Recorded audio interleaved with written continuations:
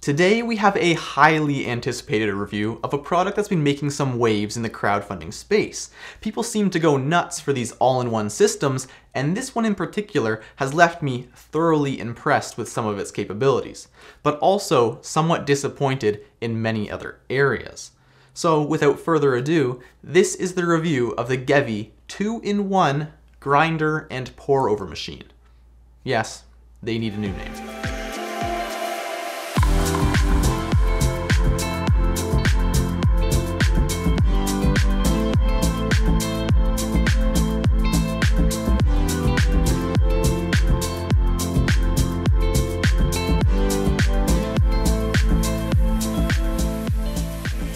Gevi is not currently a brand that I think most of us would currently associate with specialty coffee.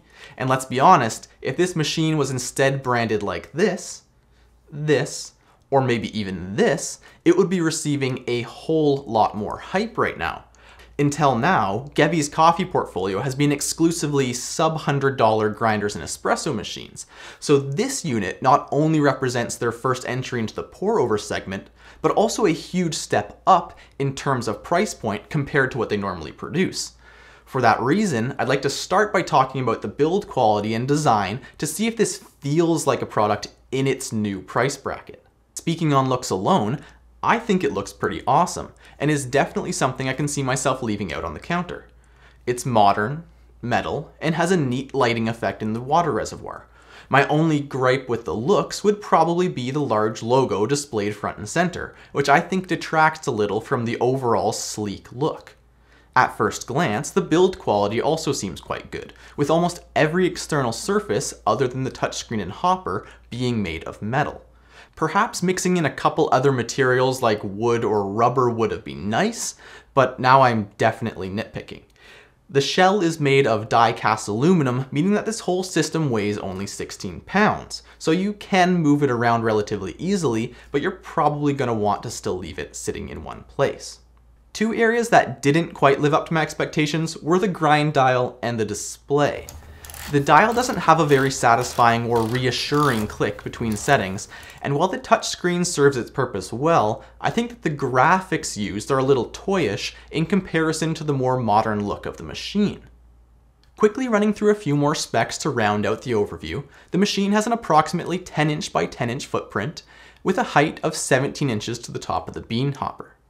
The grinder features 60mm flat burrs that are vertically mounted, with 51 total grind steps between French press coarse and espresso fine. There is a built-in scale if you'd like to weigh and single dose your beans.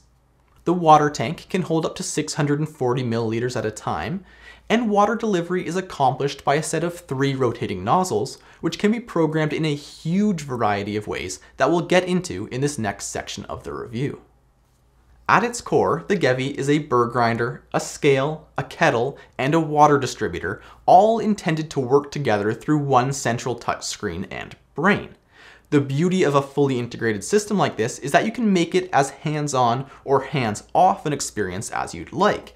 They've even gone so far as to separate the whole program into 2 distinct modes: beginner and master. The beginner mode has all the same brewing options as master, but simply adds in some extra steps and clicks for things such as adding beans to the hopper, placing the carafe under the correct spouts, etc., making it a good option if you have guests coming over who you'd like to be able to use the machine completely on their own.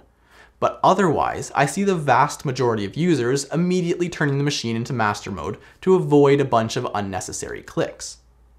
Brewing modes are again split into several options depending on how involved you want to be. However, in all of the brewing modes, the screen displays live information including flow rate and total volume poured, as well as a graph that plots them both over time. Barista mode basically allows you to use the machine like a very accurate gooseneck kettle. You can set the water temperature, stop and start the pouring at will, and even adjust the flow rate between pours. Speaking of flow rate, I measured it using my normal brewing scale, and I was shocked at how perfectly spot on it was. 3 milliliters per second results in 30 milliliters being delivered in 10 seconds. There is a little delay between when you press stop and the rest of the water exiting the system, but the interface appears to be offset so that the number you see on the screen is the number you end up getting in the cup. Pretty impressive.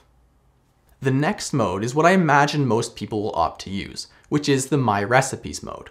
As you'd expect, this mode allows you to program in and name multiple recipes of your choice. You select the dose, grind setting, brew temp, and brew ratio before being presented with a screen that allows you to fully program in the volume and flow rate for each pour, as well as how long to wait before the machine starts the next one. In a single recipe, you can program in up to 10 of these individual pours. Something I liked about this screen in particular is that after you add in a new pour, the next pour's default volume adjusts based on how much water is left to achieve your desired brew ratio. When you go to recall the recipe, it will also remind you how much to dose on the weighing screen, and then also what grind setting before grinding, which is a nice touch. For those who just want coffee in the least number of clicks possible, you can use the machine's built-in recipes. All you need to do is choose a strength and volume in cups. The grinder will then intelligently dose based on what grind setting you're at, and after you move the Chemex over, it will also pour the water for you, based again on the number of cups and the strength that you've chosen. In this default mode, there is an initial blooming pour, followed by 3 more rounds of pours to reach the total desired volume. Obviously, these predetermined settings won't be ideal for every coffee, but that's not really what this mode is targeting. So now we've run through all those different modes, but how is it to actually use on a daily basis? The workflow on the Gevi was potentially one of its biggest strengths. That turned out to actually be one of its biggest weaknesses. Like I mentioned earlier, the advantage of having an all-in-one system like this is that you can control everything from one central screen, whether it's weighing your beans, grinding, dosing, setting the flow rate, setting your temperature, it's all done centrally. The disadvantage of this is that the way you can use this machine is completely dictated by the software they've put in it, which as of right now is in need of some serious tweaking. For example, you can't use the scale outside of one of those 3 brewing mode workflows. You also can't start a pour unless you've gone through the dosing and brewing screens in one of those workflows. And the water doesn't even start boiling until you've already ground and dosed your beans, which wastes about 3 minutes of time. To get around this, my current process is to turn the machine on and immediately use the kettle mode to boil the water. At this point, it would be nice if I could also be weighing and grinding my coffee, but no dice there. Once the water is heated, I then pre-wet my filter paper, again using that kettle mode. Then it's pretty smooth sailing. I go back to the main menu, select my recipe of choice, dose using the built-in scale, grind, and the machine takes care of the rest. I think that Gevi would be wise to follow in the footsteps of Decent Espresso and include a USB port somewhere on the device, so that they could continue to push software updates after the units have been physically delivered to the customers. The good news is that there's lots of people in the coffee space and lots of YouTubers, including myself, giving feedback on these pre-production units to Gevi, so hopefully some of this stuff does improve by the time that they ship. Alright, we have spent a lot of time talking about the physical machine and all the functions. Now, let's talk about how each of the individual components actually performed, starting with the grinder. It was surprisingly quiet, which is a huge plus.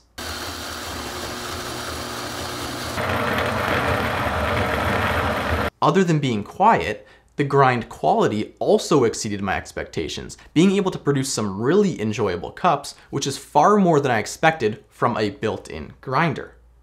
Retention was also manageable to around 0.2 or 0.5 of a gram, assuming you give the lid a tap or two at the end. As for the grinding range, I was able to grind fine enough for espresso, but you only have about 10 steps in that fine range, so it would be a bit tough to actually dial in a shot. As for those modes that attempt to intelligently dose based on the grind size and time, they were okay, managing to keep things within a +3 to -3 gram range, but of course I'm going to recommend that you single dose, especially considering there's a scale built right in. Speaking of that scale, It was, however, one of the weaker parts of this machine. It was very slow to respond, taking several seconds to zero, and then sluggishly moving as I added or removed beans. Its accuracy is also rounded to 0.5 of a gram, which is not a huge deal, but obviously a tenth would have been nice. Generally, the scale just seemed like a bit of an afterthought, especially considering you can pick up a good one like this for around 15 bucks. The actual brewing performance was undeniably the standout feature of this machine. Having the ability to control the flow rate with milliliter precision was unbelievably cool. And then having the ability to program in each individual recipe and each individual pour really took it to another level. Now, I am someone who personally enjoys manually making a pour over, and there will surely be people down in the comments telling me how stupid a machine like this is. But it is something that is tough to replicate. Creating a delicious, super precise recipe and then having it repeated back to you every day at the one push of a button while you walk away and make the rest of your breakfast is something that cannot be discounted. And the price of this machine is not just the super precise pouring, there's also a really good grinder built in as well. However, even the brewing was not without some flaws. The nozzle spins at a constant speed of 15 seconds per rotation, which means that if you want to soak all your coffee on the first pour, you need to pour for at least 15 seconds, which at the slowest flow rate of 3 milliliters per second is still a total of 45 milliliters. It would be really nice if this rotation speed was adjustable so that less water could be used while still accomplishing a successful bloom. Brewing height was also a concern. It was clearly considered for the Chemex that comes included, but for smaller batches, I think some people will want to use things like an Orea or a Stag X. But to get these to a reasonable height so that there isn't water splashing everywhere, you'll need to awkwardly prop them up on something. Having a built-in height adjustment would have been a great piece of design foresight here. And finally, we have probably the single largest issue with the Gevi, which is the brewing temperature. In the settings, you can only go up to 96 degrees Celsius or 205 Fahrenheit. I have no idea why, as it can boil up to 100 C in the kettle mode, and this should be something relatively easy to fix before launch. But as of right now, that's a really big miss. And so, 2 review units later and 3 months later, I'm left kind of sitting on the fence about this system. When they approached me to review it, I knew I loved the look, I didn't know how the build quality would stack up, and I wasn't sure if I would actually even use it. After spending some time with it, I can say that I am sold on the idea of an automated, hyper-accurate, programmable pour-over setup. It's convenient, it makes great coffee, and it's definitely a conversation starter.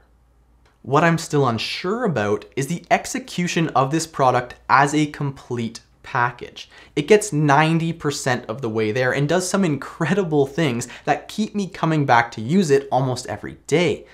But seemingly poorly thought out elements like the scale, like the user interface, like the pouring height, like the maximum temperature are what's currently stopping me from giving it a full recommendation to you.